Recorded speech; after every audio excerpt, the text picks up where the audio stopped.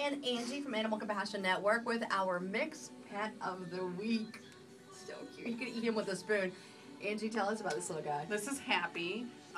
We think she's probably a hound, maybe pit, maybe lab, something or other. She was part of a litter of 7, and they all look completely different. She's about 3.5 months old, and she is all kisses. Now, is she the one who has his moon in that same group? No, Happy, Sneezy, Doc. Of course we it have is. 7 dwarves.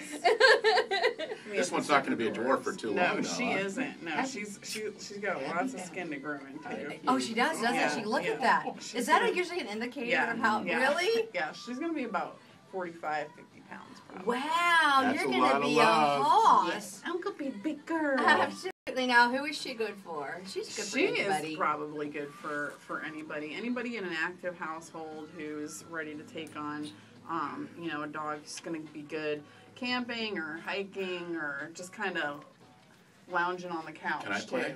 Yeah. Now, let's talk about because you said there's a pit mix, and sometimes pits get such a bad rap. They do.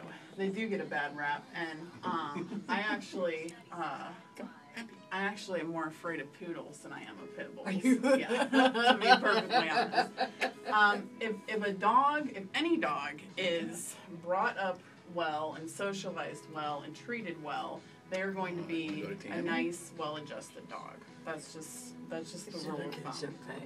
That's just the rule of thumb. Horrible. It doesn't matter what breed they are. All right, don't you look at this face? Don't you want this face? This face could be hanging with you. Don't you want? Oh yes, yes. I just want to know what Dopey looks like. I think Dopey was white with black spots. I believe. Everybody else was all black. Let's just hope he doesn't live into his name. Yeah. All right. Happy and the siblings will Happy, be Doc, at and Pet Harmony. Sneezy are at Pet Harmony, yes. All right. And that's on Hendersonville Road, Happy. right behind Juicy Lucy's there in Biltmore Village. Angie, thank you so much. Thanks for having us. Thanks, Angie. Thanks, Happy.